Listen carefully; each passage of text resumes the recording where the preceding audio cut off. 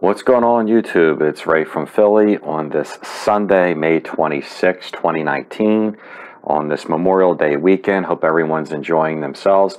I want to do another Ray from Philly Top 10 episode. This is episode number 11, and tonight we're going to be discussing the top 10 baseball rookie cards of the 1970s.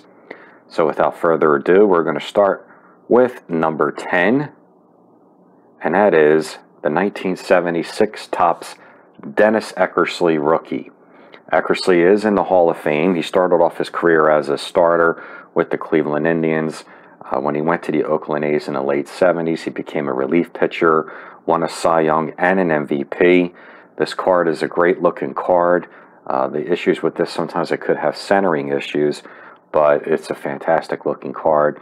And I have coming in at number 10, the 76 Topps Dennis Eckersley. Coming in at number 9 is the 79 Topps Ozzie Smith. I think this card has sensitivity issues as well with centering. It's really tough to find this card centered. Ozzie Smith was probably the best fielding shortstop of all time. Coming in at number 9, the 1979 Topps Ozzie Smith rookie card. Coming in at number 8 is the 72 Topps Carlton Fisk. Fisk is featured on here with the Cecil Cooper rookie. I guess Topps figured Cooper was the higher prospect. That's why they have him in the center. Little did they know that Carlton Fisk would end up being one of the greatest catchers of all time. Definitely ranked in the top 5 in my opinion. And this card coming in at number 8, the 72 Topps Carlton Fisk. Coming in at number 7, the 1971 Topps Dusty Baker. The 71 Topps card definitely has condition issues with the black borders. Baker is not a Hall of Famer as a player. Could eventually maybe one day get in as a manager. Don Baylor was no slouch of a player neither. He was an MVP in '79 with the Angels. Was a very, very good player. Tom Paciorek was a decent player.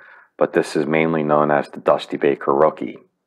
Coming in at number 7 is the 71 Topps Dusty Baker. Number 6 is the 75 Topps Robin Yount rookie. This is an iconic card in the hobby. The 75 Topps is a beautiful looking set. Robin Yount played shortstop and center field for the Brewers. Went into the 3,000 hit club. Won an MVP. Great looking card. Coming in at number 6 is the 75 Topps Robin Yount rookie. You're going to see some surprises in here. Not every card is a Hall of Famer. Coming in at number 5, here's one example. Besides the Dusty Baker, here's another one. The 1971 Topps Steve Garvey rookie. Garvey was the Iron Man before Cal Ripken was. He holds the record for the most consecutive games played by a National Leaguer. Played for the Dodgers and the Padres. Fantastic player, played first base. Card has sensitivity issues as well, being that it's a 71 Topps with the black borders. So coming in at number 5, the 71 Topps Steve Garvey. I just love this card. It's a really, really fantastic card. Garvey one day might end up in the Hall of Fame. Coming in at number 4, one of the best third basemen of all time. Again, another card from the 75 Topps, just like the Yount, is the 75 Topps George Brett rookie.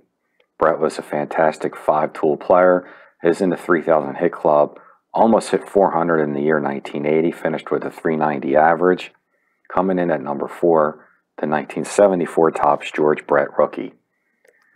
Number 3, the 1970 Topps Thurman Munson rookie. His 71 Topps is actually more valuable because of the black borders, but this is based on rookie cards of the 70s. So, in my opinion, coming in at number 3 is the 1970 Topps Thurman Munson rookie. Featured here with the Yankees, one of the best catchers of all time. But here's another player that's not in the Hall of Fame. But I feel that this is probably the 3rd best valuable card, rookie card of the 1970s.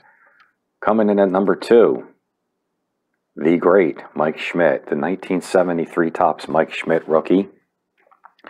Some say that if Schmidt was on a solo card for his rookie card rather than featured on here with Ron Cey and John Hilton, it kind of diminishes his value a little bit being on a multiplayer card.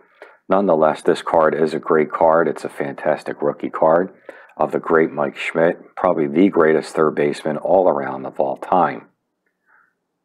Really nice looking card, my all-time favorite player.